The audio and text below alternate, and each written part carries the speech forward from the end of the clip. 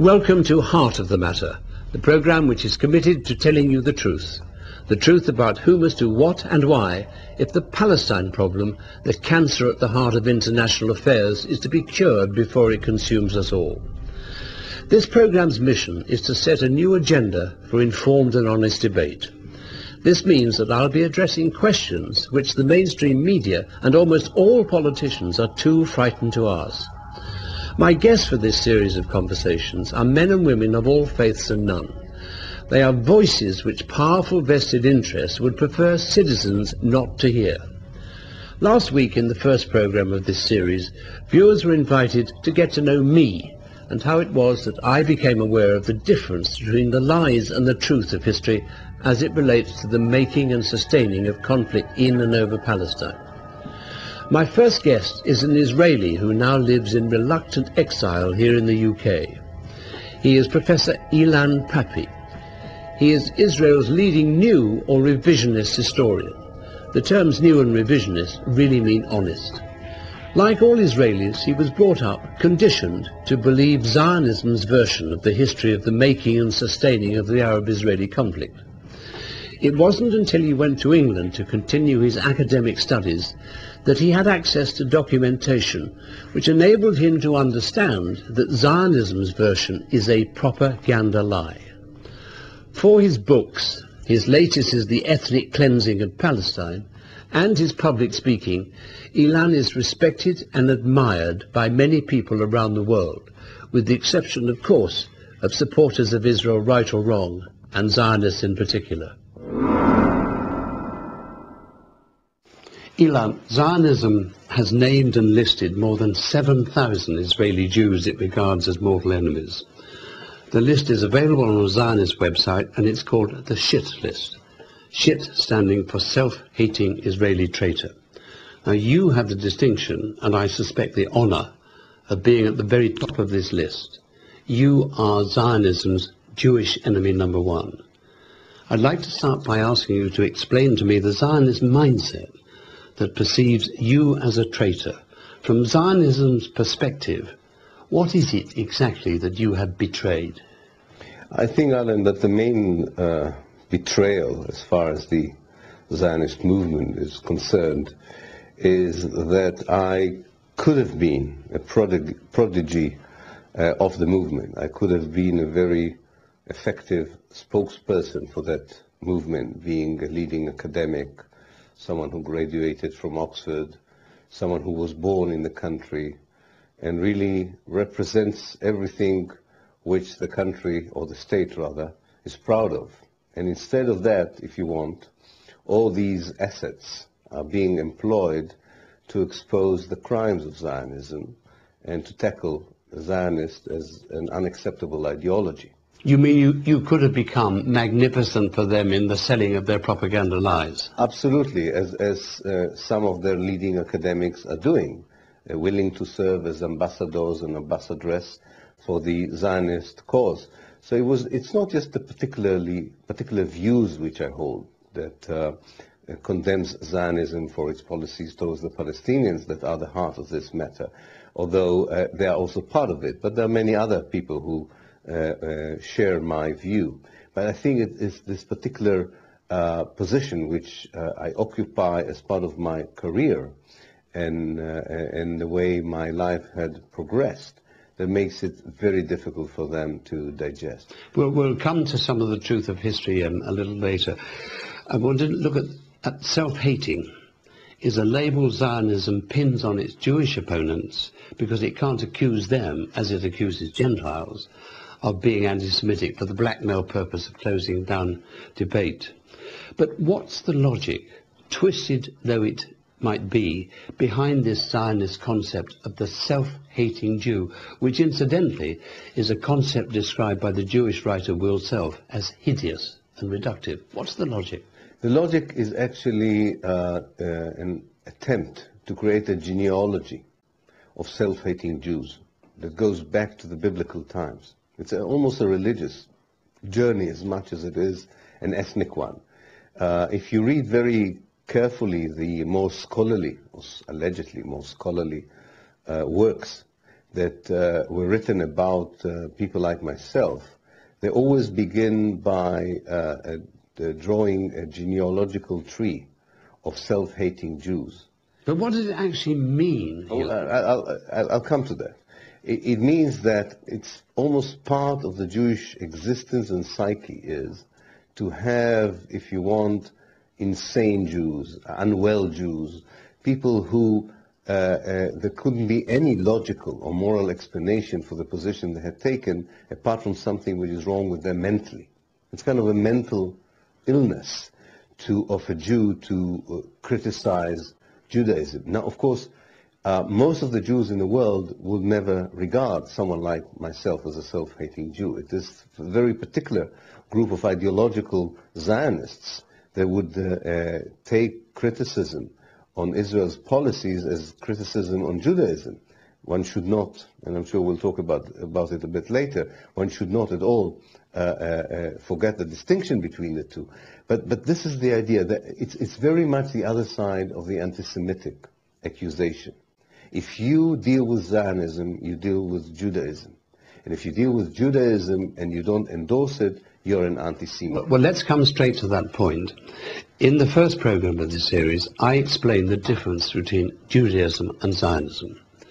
And I said knowledge of this difference is the key to understanding. Not the second key, not the first key, the key.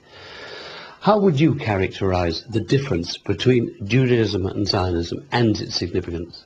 I think in a nutshell, Zionism is a version, an interpretation of Judaism that, at least to my mind, and to the minds of quite a few Jews now around the world, abuses the basic values and heritage of Judaism. It's an attempt to take a religion, a culture, a civilization, in a way, and condense it into an ethnic identity in a colonialist context. All right, could we be even more specific and say that Judaism is the religion of Jews, not all Jews, because not all Jews are religious, and like Islam, like Christianity, it has at its core a set of moral values and ethical principles. Absolutely. Whereas Zionism is a sectarian colonial enterprise which founded a state on terrorism and ethnic cleansing, which we'll talk about in due course, and makes a complete mockery of the principles of Judaism. Yes, I don't know about mockery, but definitely it stands for ethnic values of supremacy, of exclusivity, which are not part of the international, of the more humanist Jewish heritage. It's actually more than mockery.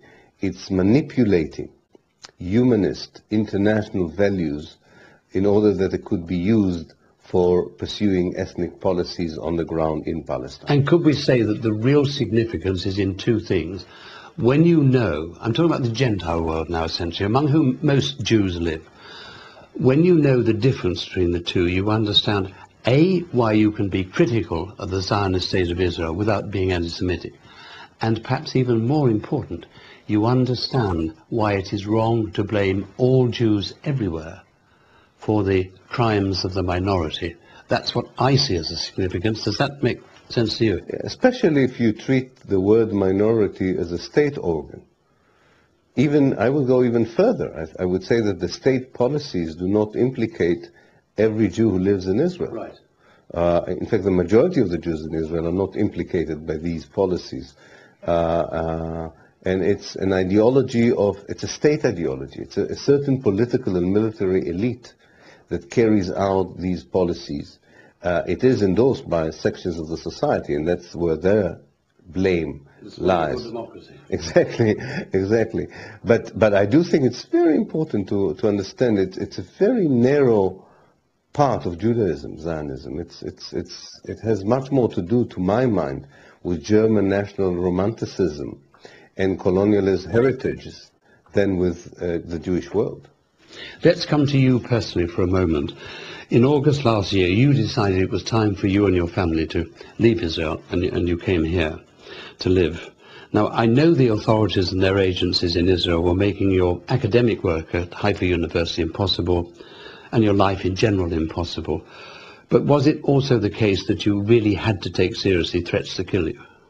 Yes, this is also part of the atmosphere. It was not so much the threats against me that I was terrified about. It's the threats against my children, my two boys, which really were the final nail in the coffin. You mean there were threats against them? Yeah, very specific, and therefore I thought that this is something which I can endanger myself, but I have no right to endanger my kids for something I'm doing. When they're 18, they can decide for themselves whether they want to pursue this line in life or not, but definitely this was part of it.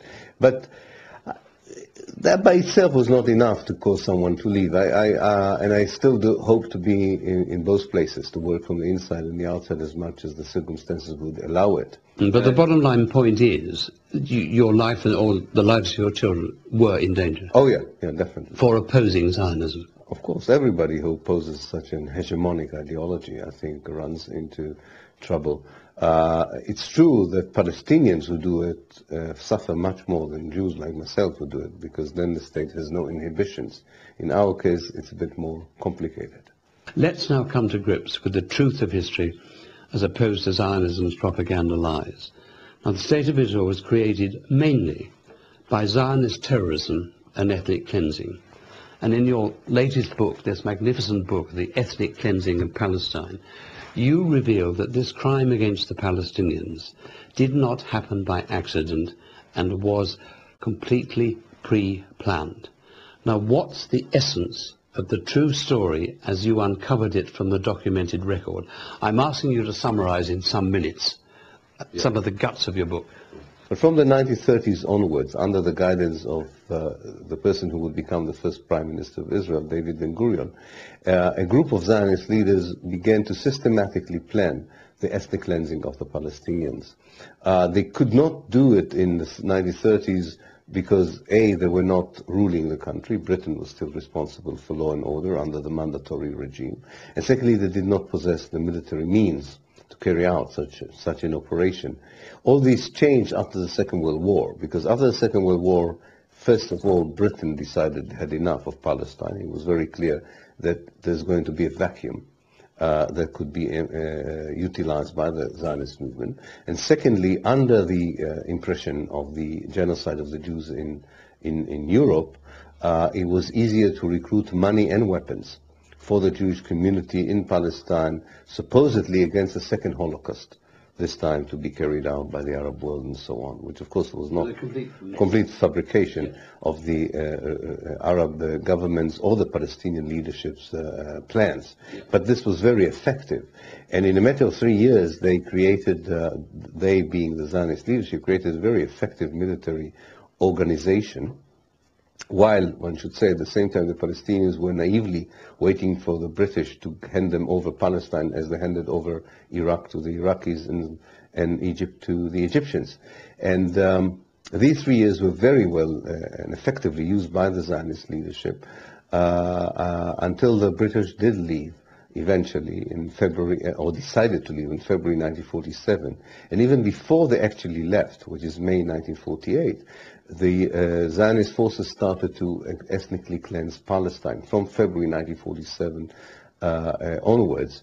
And in earnest, the ethnic cleansing started a year later, in February 1948, but there were experiments a year before to see whether it worked. What are some of the worst, or even any examples of actual ethnic cleansing in practice? Well, I think there are two chapters which stand out particularly as worse than others, although all of them are not very sympathetic. One is in April 1948, that is a month before the British leave, and actually a month, it's important to understand, a month before the Arab armies enter Palestine.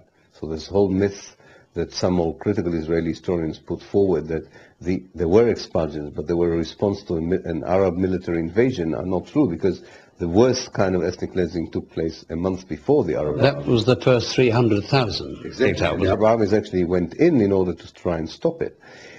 So in April, there was something which I call in my book the herbicide of Palestine, the destruction of the urban centers. In Haifa and Jaffa, in both cases, tens of thousands of people in one day were pushed to the harbor, were shot in order to trigger their escape, and mountain boats which could hardly contain them.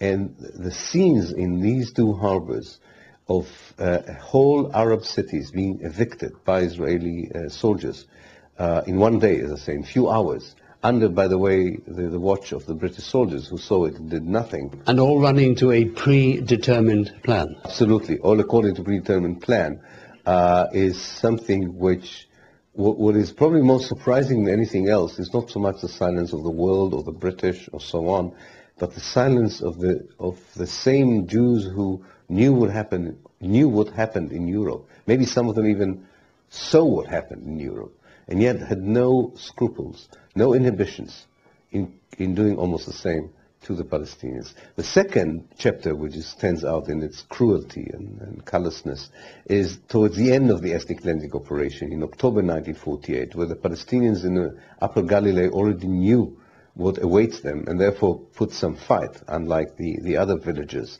And that triggered the worst kind of atrocities. Raping of women, killing of babies, and a forceful and very barbaric ethnic cleansing took place there. Although, to the credit of the Palestinians, one should say, few of the villages succeeded in even withstanding this assault. And the end result of the ethnic cleansing is 800,000 Palestinians driven from their homes.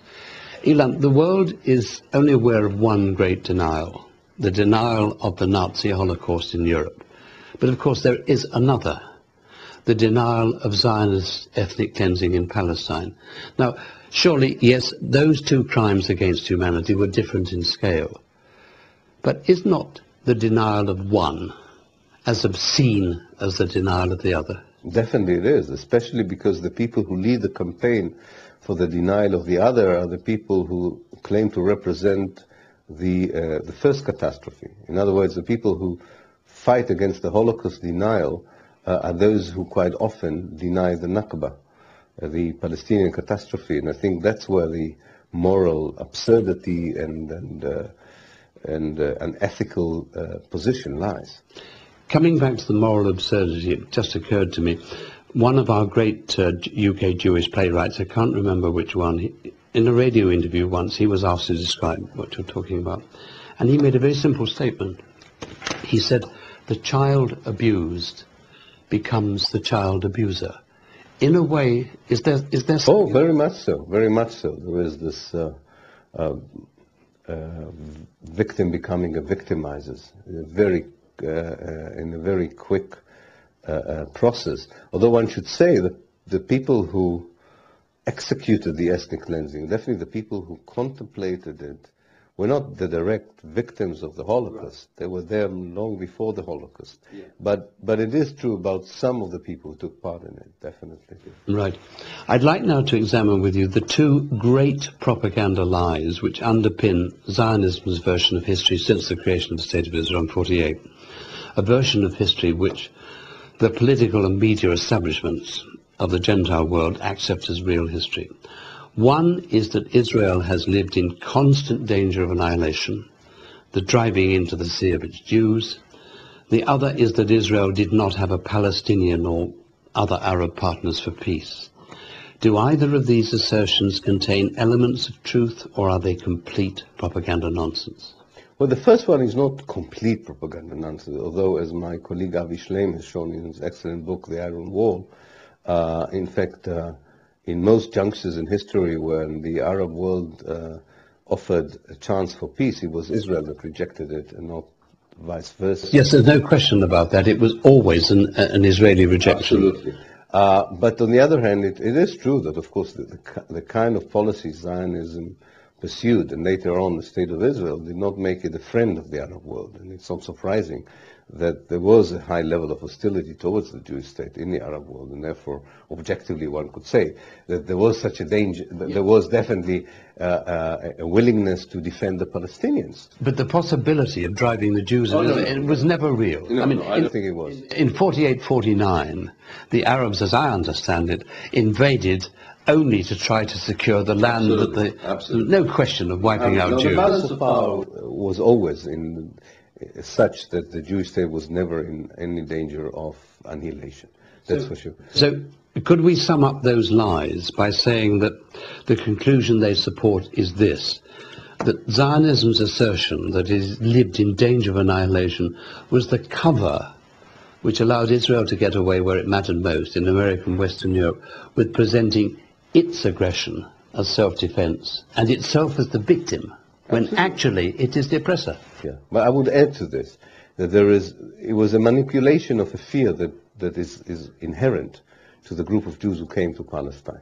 And you cannot forcefully represent what you have just talked about without a high degree of fear among the people that you control. Yeah. And it is this fear that I stress, because it's combating this fear would be part of the reconciliation process.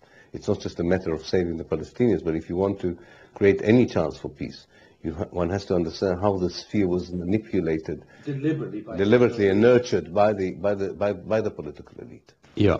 Now, Western politicians and diplomats and mainstream media people are still clinging to the idea of a two-state solution. I think, as you do, that it's dead and been dead for a long time. But I have a particular reason. And it goes back to a private conversation I had with Shimon Peres in 1980, when he was the leader of Israel's main labor opposition, hoping to replace Begin as prime minister. He said to me that in 1980, it's already too late for peace on any terms Arafat can accept.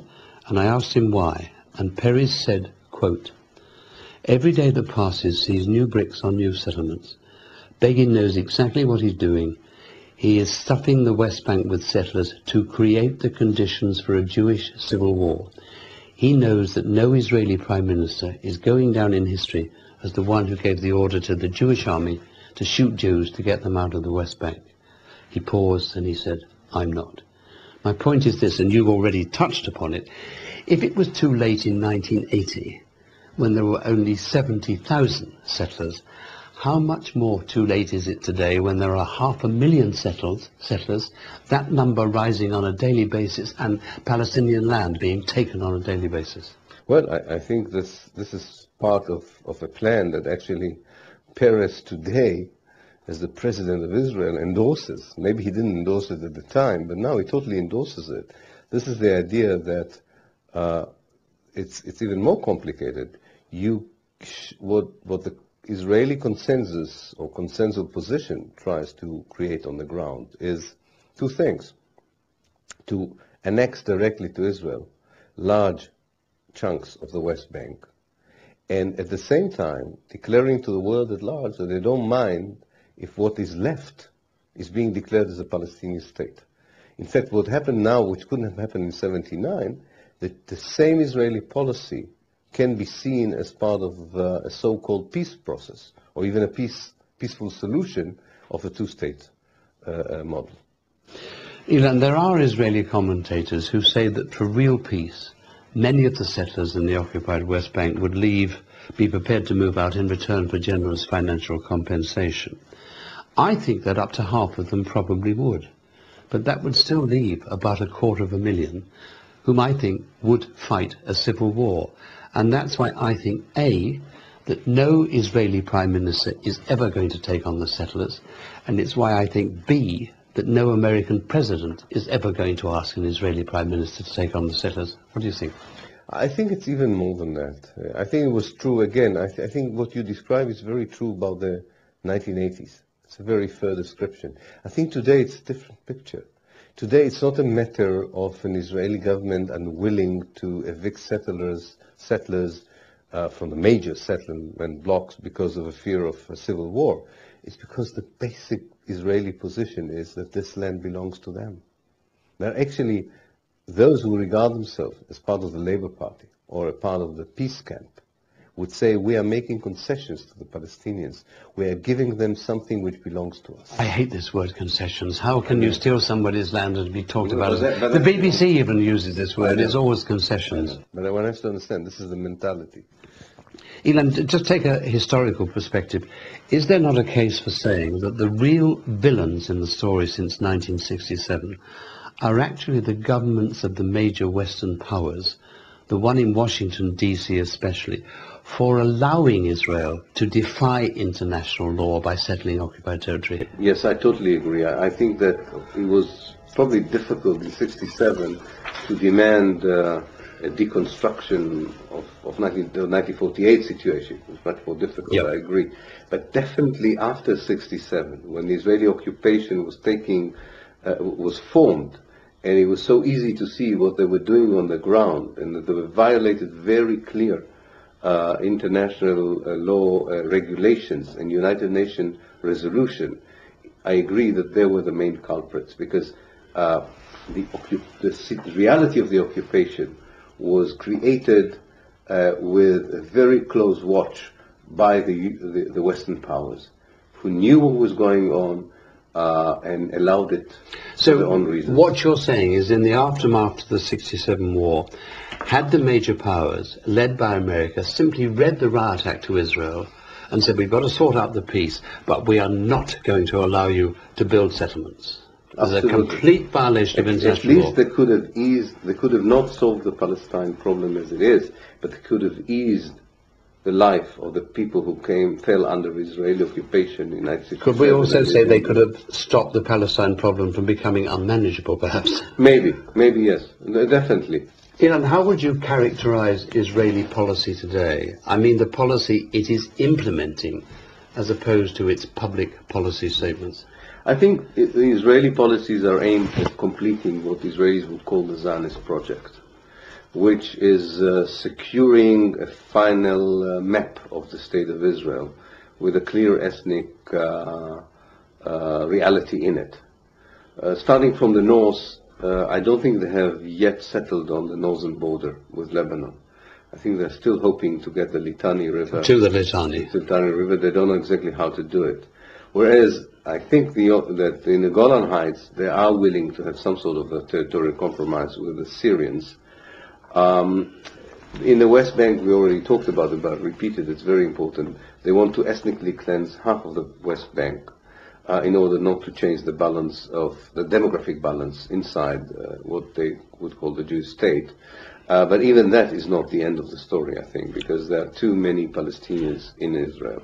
My view, it picks up from where you left off, is that Zionism's own end-game strategy now leaves nothing to the imagination. Israel's leaders believe that by means of brute force and reducing them to abject poverty, they can break the will of the Palestinians to continue the struggle for their rights. The assumption being that at a point, out of total despair, the Palestinians will be prepared to say, okay, we'll accept crumbs from Zionism's table. The question that's almost too awful to think about is this: what will the Zionists do? Bearing in mind what you said in your previous answer, what will the Zionists do when it becomes apparent even to them that they can't destroy Palestinian nationalism, bombs and bullets and brutal repressive measures? My guess is that they, the Zionists, will go for a final round of ethnic cleansing to drive the Palestinians off the West Bank into Jordan and beyond. That, I fear, will be Zionism's final solution to the Palestine problem. And if it happens, the West Bank will be turned red with blood, mostly Palestinian blood. And if there be any honest reporters, they would describe it as a Zionist Holocaust. Ilan, do you think that's too pessimistic a view of a possible future if a Zionist-dictated course is followed? I think it has ingredients of what I think will happen. I think what will happen is only in part. I don't think the Zionist movement, let's call it the State of Israel, the State of Israel doesn't need the kind of scenario that you describe. I think what it needs is two clear situations in the West Bank. One is a part that is totally annexed to them, and there may be through bloodshed or maybe without bloodshed. Palestinians are quite weakened now. They would get a free ride in a way to nobody stopping them to annex these areas to Israel and ethnically cleanse the Palestinians who live there.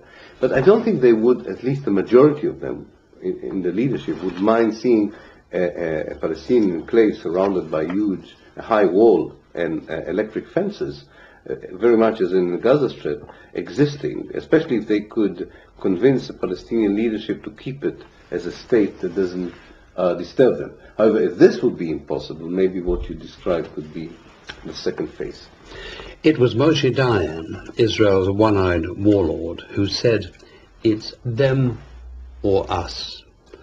Could it not be said that those three little words, them or us, tell us everything, and particular that the hardest core Zionists do not have a category of thought that enables them to seriously consider making an accommodation with the Palestinians? I mean an accommodation acceptable to the Palestinians. Yeah, I think this is the state ideology, what you describe. It's a state ideology. Jews will not be able to survive in Palestine, will not be able to have a quality of life and survival if the Palestinians are there. I think the reality on the ground in places like the Galilee and Jerusalem, so it's a bit more complicated. And part of the thing that may defeat that ideology is not only the Palestinian resistance movement, but also the fact that on a daily basis that doesn't always work, although the government puts a lot of effort in creating segregation that would prove that point, very much like in white South Africa. I think what I'm really asking you is, do you think Zionism has ever seriously been interested in peace for the Palestinians? Oh, no, I don't think. Zionism as a state ideology, as a political movement, was interested only in one thing, in creating a clean, clear Jewish space within the Arab world, which has no Arabs or Palestinians in it, and is connected to the West and has very little to do with the Arab world. That was the main strategy, it still is the main strategy of the State of Israel. All of human history tells us that you make peace in order to have security. It's not the other way round. So why is it that Israel's leaders have always insisted and continue to insist in putting the security cart before the peace horse? Well, I think the main reason is that by that you totally disarm the other side, and then you can dictate to them whatever you want. A weakened Palestinian leadership that has no military base is a peon in the great game, and Israel can dictate to it what it wants. It was always surprised when, even under these circumstances, Palestinian leaders so far were unwilling in the right moment of truth to surrender to this dictate.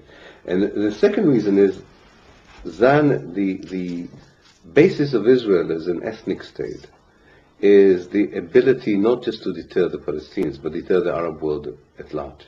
They need military superiority over the Middle East as a whole, in their view. I don't think it's true that they need it, but that's what they perceive as the basis for their survival. And therefore you have to totally disarm anyone who wants to be part of an American-led peace operation. But it's really a ploy to pretend that you're interested in peace while actually absolutely. You frustrate the process and you go on creating facts. Absolutely, absolutely. Why are most Jews in the world today silent on the matter of the crimes of the Zionist state? Is it simply that most Jews don't know that Israel has committed crimes? Or is it that they don't want to know? And if they don't want to know, why? I think it's a combination of the two, and maybe even the third factor. First of all, there was a silent Jewish support ever since the creation of the State of Israel to the state's policies. So if you begin to acknowledge that what was done was wrong, you acknowledge that you played a role in it, whether you were a citizen of the state or you weren't. And I think that deters people from going to such a journey. Second thing is, any Jew who tried in the past to voice clear criticism on the State of Israel was immediately branded as a self-hating Jew. And thirdly, I think some of the Jews don't know, because newspapers such as the Jewish Chronicles or the Jerusalem Post are their only source of information, and through these kinds of media, you get a very rosy picture and a very twisted picture of what Israel is doing. I believe the key to peace or not is in the hands mainly of the Jews of the world, and Jewish Americans especially. I also know that the sleeping giant of classical anti-Semitism is coming alive again in the Western world, and that a prime cause of this is the Zionist state's behavior. I can therefore see a future scenario in which all Jews are blamed for the crimes of the few, with the possibility of that happens of another great turning against the Jews. Holocaust 2 for shorthand terminology. So it's my view that the Jews of the world have a vested interest in speaking out to protect themselves by saying, in effect, Zionism does not speak for us, and we are not complicit in its crimes. Now those are my thoughts, the thoughts of a concerned and caring Gentile. They will probably have no impact on Jews because I'm a Gentile. But you're not only Jewish, you're an Israeli Jew. What are your thoughts on that subject? I think it's part of the reality. And let me start with what I agree. I do agree that the Jews in general in the world, but the American Jews in particular, can play a very significant and crucial role in changing the reality on the ground. And I do agree also that the present policies of Israel and the present American support for Israel is going to end in a catastrophe for which the Jews in America will be blamed, and therefore anti-Semitism would come and rise again. And therefore, you're right that they have a vested interest in doing that.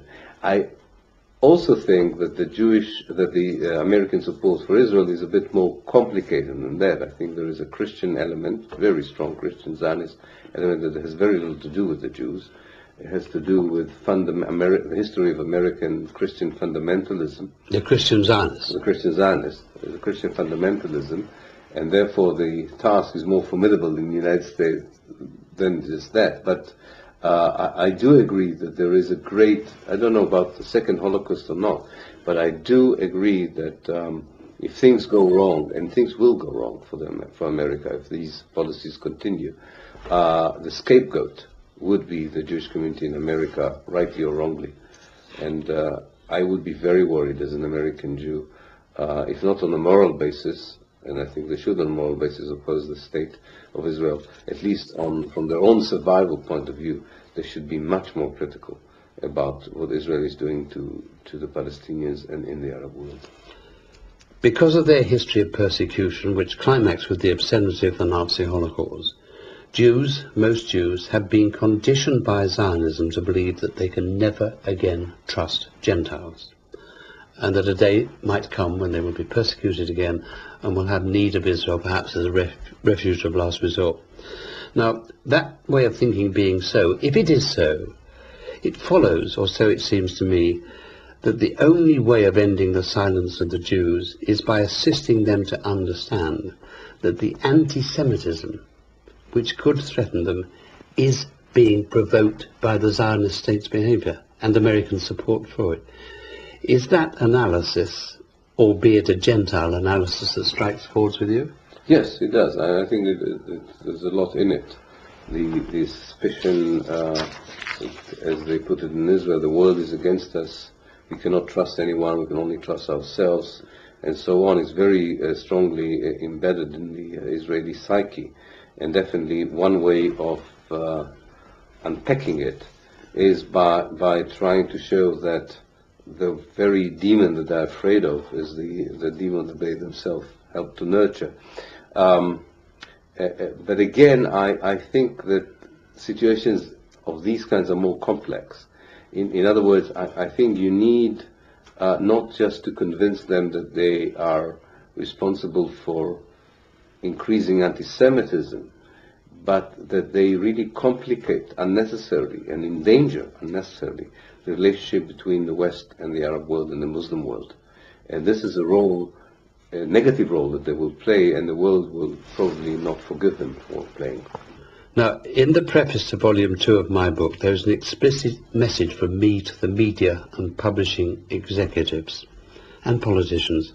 I say to them, you are dangerously wrong to believe that by being complicit in Zionism's suppression of the truth, you are serving the Jewish interest better than your own. What I say to them is, by not coming to grips with the truth of history, and in particular what we've discussed, the difference between Judaism and Zionism, you are helping to set up all Jews to be blamed. Now that's a very serious charge for me to make. Do you think there's substance to it? There is substance to it. As there is substance to saying that the policies I think it stems from the fact that the policies of Israel are a very important factor in the re-emergence of anti-Semitism, or the new anti-Semitism, as it is called, or the old anti-Semitism reincarnated. And therefore, any one or any important body that allows these policies to continue, doesn't criticize them or even endorses them, is culpable of creating that kind of reality we're talking about. Right. Now the one state, Ilan. It's, of course, one thing to talk about the need for one state, and even to make the case convincingly for it, as being the only real hope for justice and lasting peace. But how can it come about when nuclear-armed gut Zionists in Greater Israel and their awesomely powerful lobby in America are absolutely opposed to it? Well, I think it doesn't start with the one-state solution. It starts with the fact that if we will say to ourselves as peace activists, or more conscientious persons, that because of the Israeli nuclear power and the unlimited support Israel gets from the United States, we can do nothing. It means that the scenarios we were talking about, or the destruction of Palestine, would be implemented. So it's not important whether the Israelis and the Americans reject the one-state solution. The important thing is that unopposed, the destruction of Palestine will become a reality. And it's a big question whether the civil society in the West, the civil society around the world, concerned governments, conscientious Israelis, and the resistance movement of the Palestinians can face this coalition and create a different reality of reconciliation and peace for everyone who lives there, instead of this scenario where one group of people excludes and exterminates, in a way, the other group of people. And therefore, it's not just the one-state solution that is at stake here. It's the future of the Palestinians as people, as human beings, is at stake. But it's also the future of the Jews who live in the region. Absolutely. I mean, you know, I agree. Iran's president has been quoted as saying he wants to wipe Israel off the map. He said nothing like that. I think we both know that. We both know what he actually said. But the point is, yes, a one-state solution means the end of Zionism. It means the de-Zionization of Palestine. Absolutely. But it does not harm the Jews who currently live there. All those who want to stay become citizens with complete, full, equal rights with the Palestinians. I mean, if enough Jews of the world understood this concept, do you think it could gain traction? Yes, and I think this is the core of the issue of the one state. The core of the issue of the one state, that it would replace a racist state. It will replace an apartheid state with a shared democracy, with a state for all its citizens. This is the idea. But I would add something else. It will replace a Zionist state. It will create a state which will be far more Jewish than the Zionist state, because the Zionist state is not a Jewish state. Everything that the Zionist state was doing abuses all the very principles and yes. values of Judaism. Yeah. Therefore, this is a very important issue. I have written, and often say on public platforms, that I believe the Jews, generally speaking, are the intellectual elite of the Western civilization, and that, generally speaking, the Palestinians are the intellectual elite of the Arab world. It follows, or so it seems to me, that what these two peoples could do together in peace and partnership is the stuff that real dreams are made of. They could change the region for the better, and by doing that give new hope and inspiration to the whole world. Am I only dreaming? No, I think you're absolutely right. I don't know if they are the intellectual elites or not, but definitely a synergic power of these two people could have created in the land of Palestine wonderful things. What you are also, I think, implying is how close they are and how similar they are. And this similarity is something that could easily fortify the idea of a one-state solution, I think, that I'm believing in. And I do think that if you salvage the whole issue from the political elites in Israel, in America, and in the West, and you allow the basic human energy to flow. The ordinary decency of people. Yeah, exactly. I think you will see that this is a soluble problem and not one that has to endanger the stability of the world at large.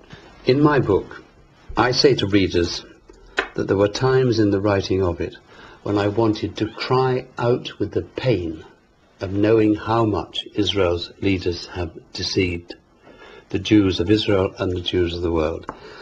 Now, if this Gentile can truly feel that pain, and he does, how much worse is it for you, an Israeli Jew?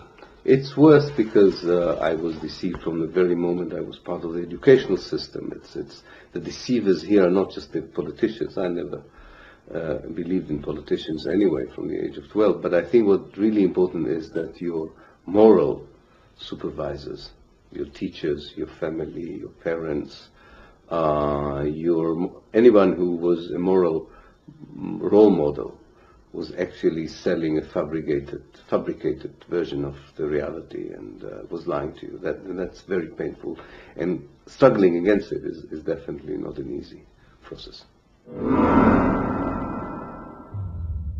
To my knowledge, no Jew, Israeli or other, has ever spoken publicly in such a profound way as Ilan Pappe did in that conversation.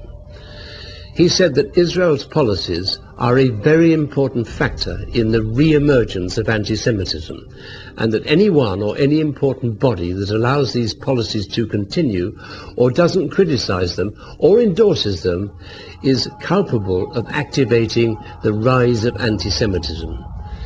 He said the Jews of the world, and America in particular, can play a very significant and crucial role in changing the reality on the ground, and that they must speak out about the crimes of the Zionist state in order to protect themselves. The present policies of Israel and American support for them are going to end in catastrophe, for which the Jews of America will be blamed and anti-Semitism will rise again. On the same subject, he also said, if things go wrong, and they will go wrong for America if present policies continue, the scapegoat will be the Jewish community in America, rightly or wrongly. He believed, he added, that American Jews should oppose Israel's policies on moral grounds, but that from their own survival point of view, they should be much more critical about what Israel is doing to the Palestinians. That's all for this week. From this heart to yours, good night.